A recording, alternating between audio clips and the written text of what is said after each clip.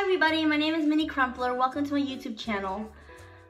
Today I want to talk about how to attend college while you have Tourette's or any type of disability really. But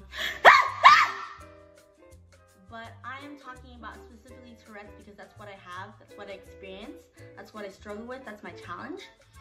And that's what I have while I went to college. So whether you're a Running Start student or you're going to community college or you're going to university, this is the right video for you.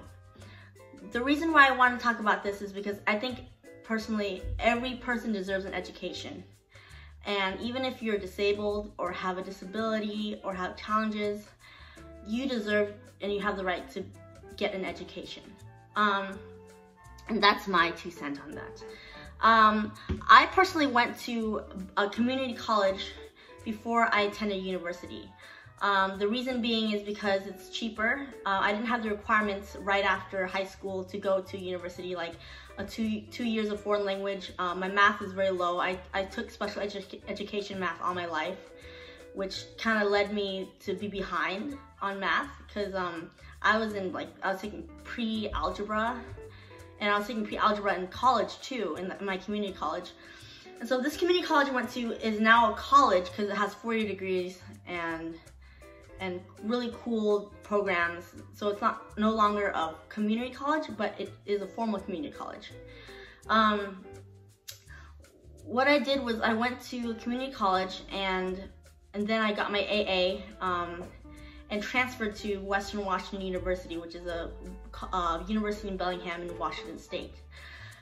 So how I started to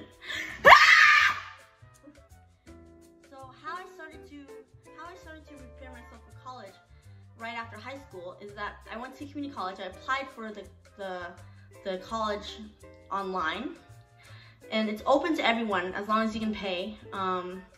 I had financial aid help me, FAFSA, so look into financial aid if you have financial issues or financial struggles. And what I did was I would apply for the college and also apply within the disability center. Every college has a disability resource center, and it's supposed to help you navigate through college and give you accommodations in class to help you succeed in your class. So what I did was I had an intake with the director of the Disability Resource Center, and we'd test my math skills and my English skills and place me. It's like a placement where they put me in a certain math class or English class based on what I got as a score, and then they gave me accommodations based on my disability and what kind of disability it is, and what kind of type of help I need.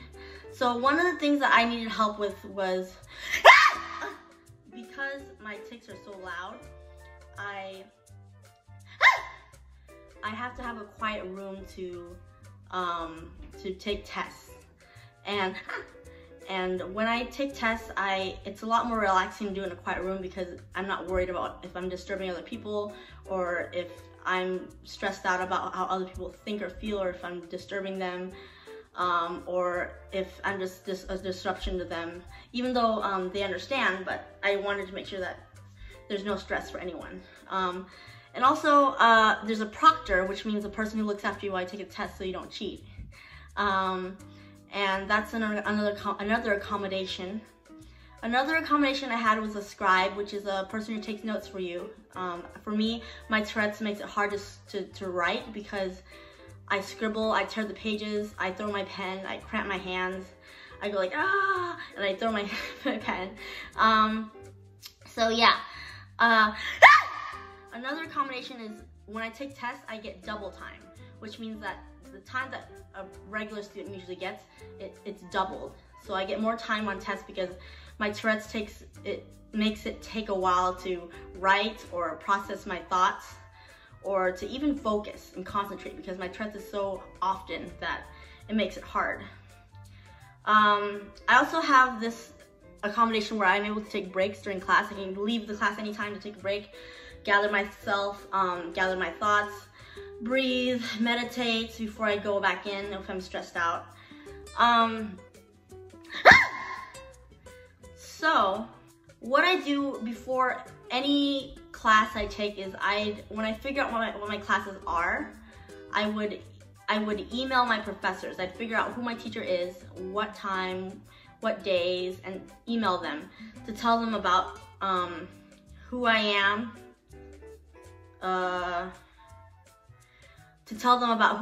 what my goals are, what my disability is, and disclose that, and tell them just tell them about yourself. Like, be honest about yourself and your Tourette's or your disability. And usually, most of the time, teachers will understand and they'll try to help you as best as they can, and tell them about the accommodations that you need from.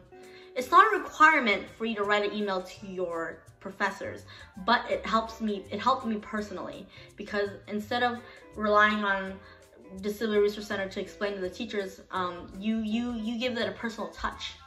Because that personal touch, you get more in touch with the teacher and you connect with them on a deeper level, and they'll understand you more and are more willing to help you. And I also what I usually do is I ask the professor in advance if I can talk to the class on the first day.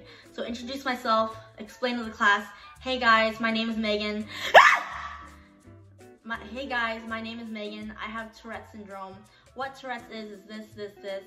I can't control it, and I hope that we can be friends, or you can say whatever. You can say whatever that's in your heart and on your mind. Just be honest with people, and they'll be honest back, and they'll understand you. I explain what Tourette's is. I would tell them what tics I have. I just introduce myself as me. So yeah. So that's important to do. It's not a requirement, like I said, but it is optional. And I think it's a really good idea to email your professors and ask your professors whether you can talk to the class on the first day or not. Another advice I have is work very closely with the Disability Resource Center or the Disability Center, because they are your allies and they are there to help you to be successful. They're there to help you to be successful in college and pass your classes and graduate.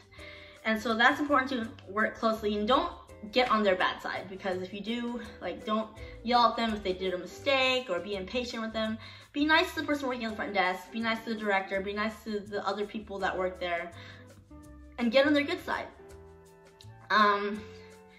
Another advice I have, if you have a disability or Tourette's like me, is to be involved on campus, because that is so important.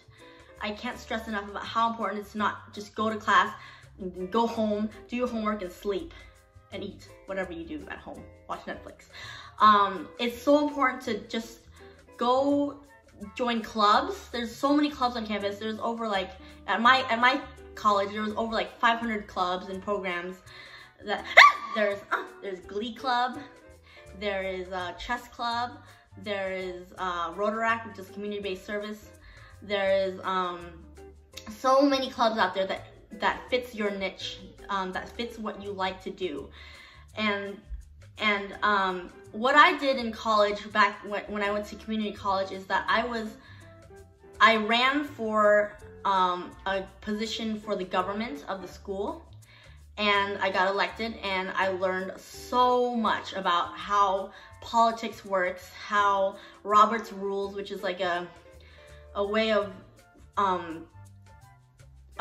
forming meetings, like how to organize meetings and how to make judicial and ethical choices to help represent the students. And it was such an amazing experience, and I encourage everyone to be involved on campus, because it changes your life, literally. Like, it changes your life. You meet so many cool people. Sometimes you even get to travel. I got to travel to the Galapagos Islands because I was I got to travel to Galapagos Islands because I was part of the Model United Nations, another political class that they offered at the college. It's like United Nations, but you're mocking it. So you're sort of like pretending to be a delegate of a country and represent that country. And I was part of the Model United Nations, and we got to go to the Galapagos Islands. And when I was in student government of the college, I got to go to Washington, D.C., Pennsylvania, Pittsburgh, Pennsylvania. I got to go to different states and towns for meetings or organizations or networking.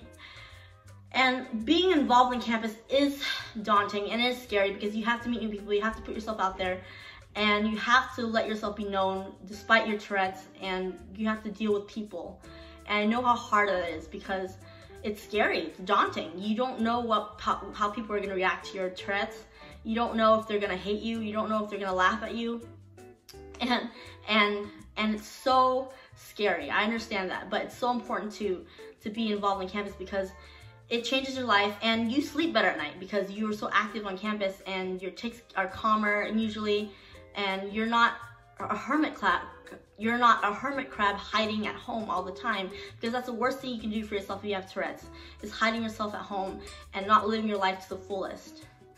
Another advice I have is if you were to go to a university, and if you get into the university, which I'm sure you will, I recommend getting a dorm room to yourself, which is another accommodation that they offer. If you have loud Tourette's and you can't have roommates, you can have a dorm room to yourself, which I had at the Western Washington University. I had a dorm room for myself, and that helped me sleep at night, and that helped me not stress out about what my roommates would think, or if I would wake them up at night, or if I were to bother or disturb them. So yeah, that's mostly my advice on what to do when you attend college when you have Tourette's or any type of disability. I'd say just, if you want to go to college because it's one of the best experiences that I've ever had in my life. Obviously there are people who don't go to college and still are successful and find hobbies and passions that they love. It's an option. College is an option, and it's also a right. I believe that every person has a right to education, and it's super important to educate yourself about everything, about as much as you can, as much as possible. And that is it for today, guys. Thank you for tuning in. Remember, I post every Saturday, usually at 9 a.m. PST.